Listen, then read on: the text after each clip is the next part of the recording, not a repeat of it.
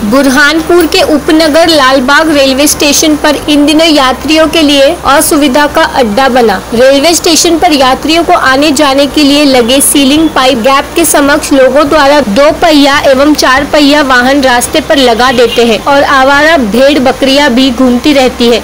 यही नहीं, स्टेशन पर लगी फर्शियों पर लोग सोते हुए दिखाई देते हैं, तो कुछ व्यापारी भी इन फर्शियों पर अपना व्यवसाय खोलकर बैठे हुए हैं, जिससे यात्रियों को आने जाने के लिए और टिकट निकालने के लिए काफ़ी परेशानी उठानी पड़ती है। यात्रियों ने स्टेशन पर असुविधा होने से इस बात को लेकर जिम्मेदार अधिकारियों को दोषी ठहराया।